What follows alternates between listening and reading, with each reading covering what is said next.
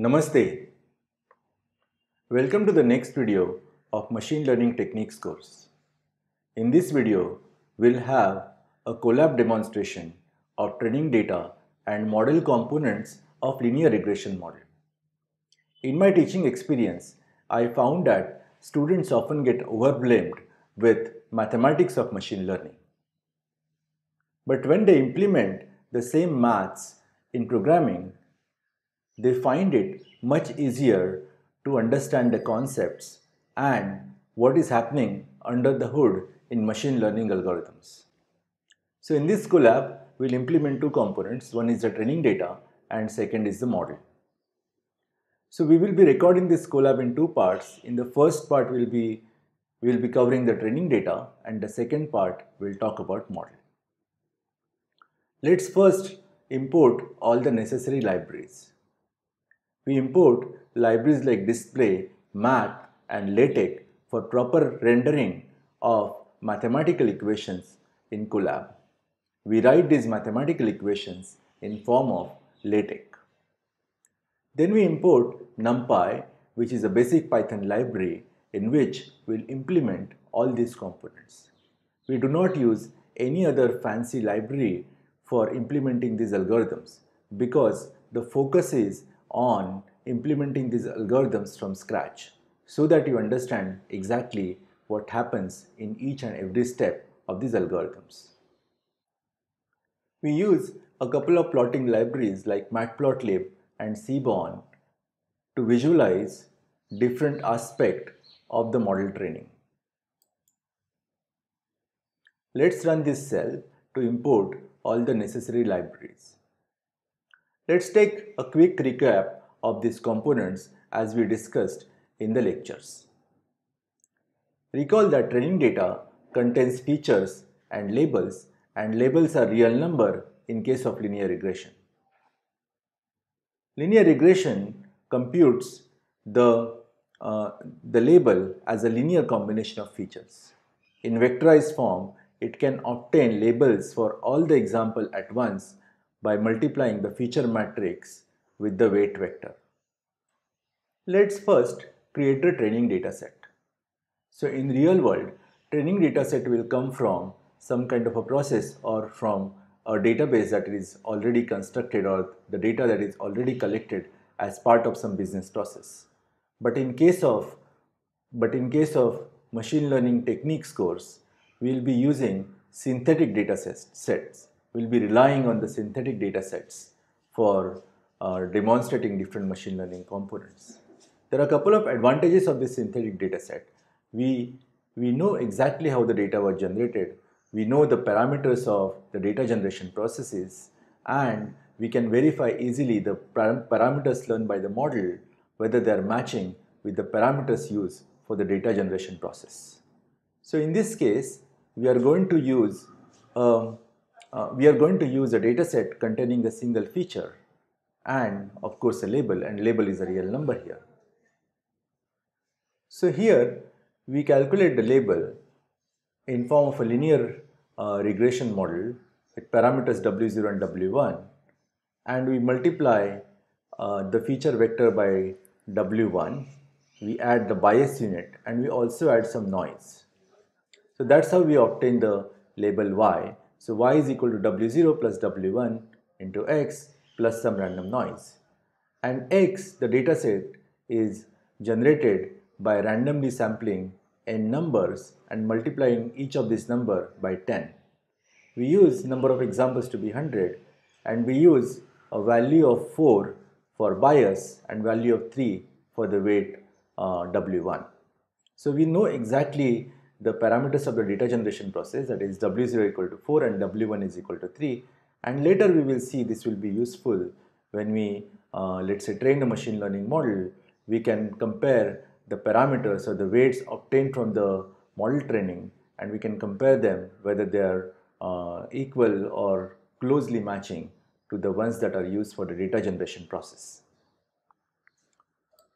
So let us generate a data set of 100 examples. Let's quickly check the shape of the training sets of the training data for sanity. So we see that the shape of the feature matrix is 100. Remember, we are using a single feature, that's why feature matrix is actually a vector in this case. In real world data set, feature matrix will be a matrix with shape, number of examples, comma, number of features. And the shape of label vector is 100, comma, right? So, note that both of these feature matrix and the label vector contains 100 examples each. So this is a sanity check that whether we have labels available for each and every example. Once we obtain this data, next we divide it into two sets. One is training and test set. We'll set aside about 20% examples for testing. For this job, we use a specialized function from sklearn library called train_test_split. This is the only function that is used as an exception to the otherwise implementation from scratch that we are demonstrating in this collab. So this particular function takes the feature matrix and label vectors as input along with the percentage of test data, which is 20% in our case. We use a random seed in order to create a reproducible implementation. So this particular function returns the training and test splits of the features and the labels. X_train is the training feature set, X_test is a test feature set, Y_train is a training label set, and Y_test is the test label set or test label vector. Let's perform the training test split and quickly check the shapes of different outputs that we get from this function. So we match, we check whether we have same number of examples in the feature matrix and in the label vector. And the same thing for training and test. We do that comparison for both the sets, training set and the test set. So here you can see that both the feature matrix has got 80 examples and label vector also has labels for 80 examples, and remaining 20 examples are set aside for test. So there are 20 examples in the test feature matrix, and the test label vector contains labels for 20 examples. Got it? So this is an important sanity check and you should include it in your work. Let's quickly check the first few examples and labels. We look at first 5 examples. So these are the features corresponding to the first 5 examples. We are using a single feature, so you will see 5 numbers for the first 5 elements of the feature vector, and we have 5 label or the label values for first 5 examples. So the first example has the value of the feature as 5.36 and the corresponding label is 20.07. The second example has a feature value of 4.05 and a label value of 16.79 and so on. So let us visualize a training set in order to gauge the relationship between the features and the label. In this particular visualization, we have the feature value on the x-axis. Remember, we have a single feature, so which is x1, and the label value on the y-axis. And the training points are denoted by blue dots here. So this particular training point has this particular value of x1 and the corresponding value of y, which is the label, and so on. So these are 80 points from the training set that we have plotted over here, and we have use the feature and labels to plot these points. You can see that there is a roughly linear relationship between the feature and the label, and we will try to model this relationship with a simple linear regression model with one feature. It has got the form of y is equal to w0 plus w1 x1. As discussed in the lecture, we add a special dummy feature x0 and set it to 1. We create a helper function for that. We create a function add underscore dummy underscore feature that takes the feature matrix as an input, and it appends a column of ones to this particular feature matrix, which corresponds to the dummy, a dummy feature. Right? So we use np.ones, and we create a column vector of number of examples exactly equal to the examples in the feature matrix.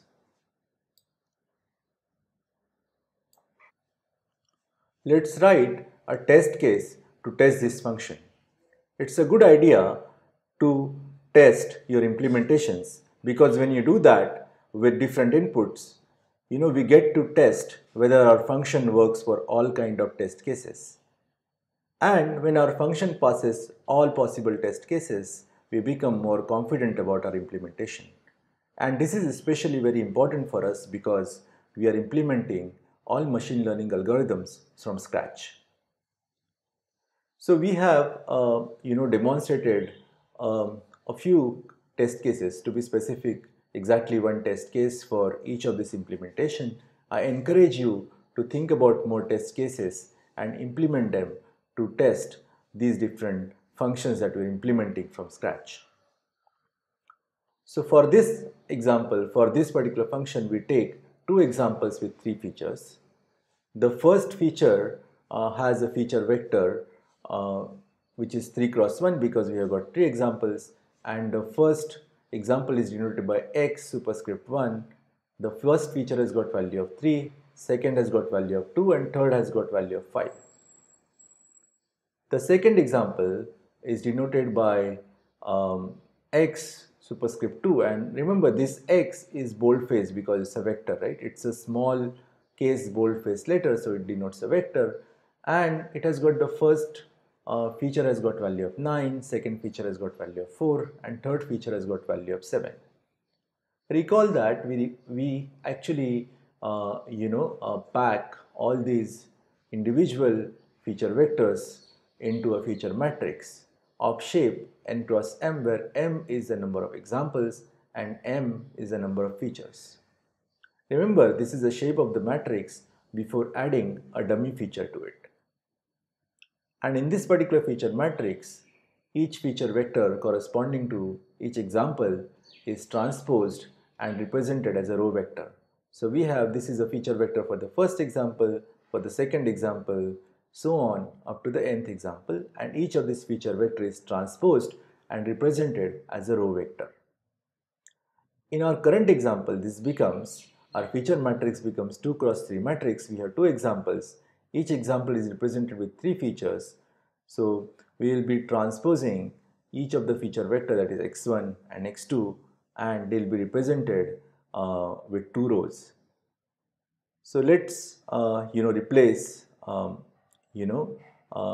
let's replace this with the actual feature vector.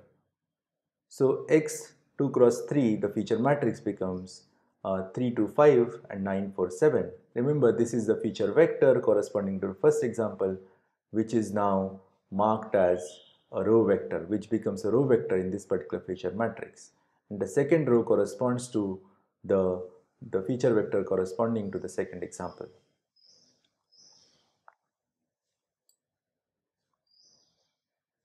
Now let's add a dummy feature to it, and when we add a dummy feature to it, we get a resulting feature matrix of size 2 cross 3 plus 1. So 3 is the number of features that we have, and we add a dummy feature to it. So that is, this 1 corresponds to a dummy feature, and when we add a dummy feature to it, we essentially add a column of ones to the feature matrix.